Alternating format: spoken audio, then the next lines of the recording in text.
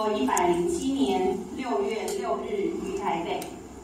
Mr. Robert W. Forden, the Deputy Director of the American Institute in Taiwan, has made extraordinary efforts to enhance bilateral relations between the Republic of China, Taiwan, and the United States of America.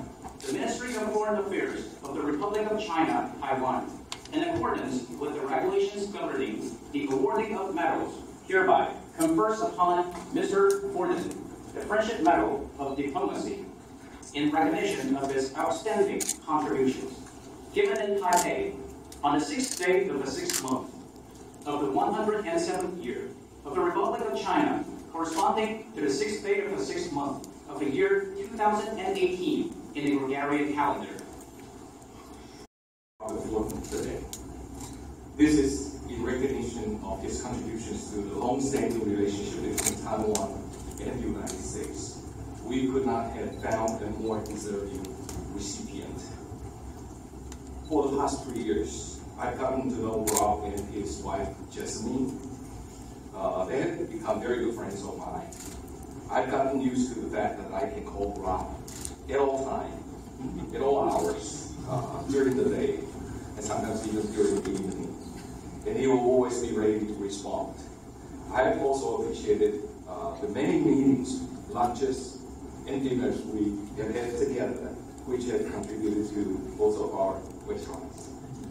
I know Rob has a deep fondness for Taiwan, not the least because Jasmine is originally from Kaohsiung, but he has had an abiding belief in the values we share and the interests Taiwan and the United States have in common.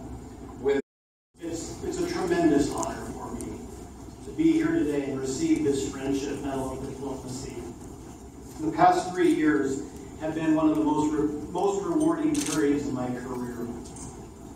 I'm enormously proud of what AIT has achieved under the leadership of Director Moy and with the work of all of my extraordinarily talented colleagues, many of which are here today with me.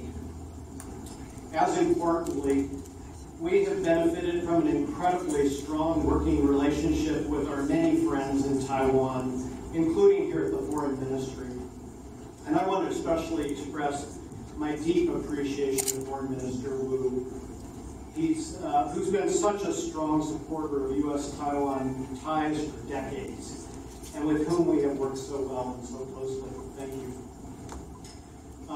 Nothing better represents the progress we've made over the past several years than next week's dedication ceremony. When Director Moy and I arrived in Taiwan 3 years ago, we set out the goal of modernizing AIT's operations to prepare them better to support U.S.-Taiwan relations for decades to come. Our new facilities in Neihu are a big part of that. But we've also done much to update AIT's operations to ensure we're positioned well to continue to build and strengthen U.S.-Taiwan ties. We also set out to make AIT more open and accessible to the Taiwan public, and to do a better job of explaining all of the things AIT does to support Taiwan. And I feel confident that we've set AIT and the U.S.-Taiwan relationship up for success for many years to come. And at a minimum, I know we've made our Facebook page much more entertaining than it ever was before. From expanding the Global Cooperation and Training Framework Program, as Minister Wu mentioned, and getting Taiwan into the Global Entry Program, to pushing through a large defense package last summer, and building unprecedented cooperation on North Korean sanctions, we've achieved many breakthroughs over the past 3 years.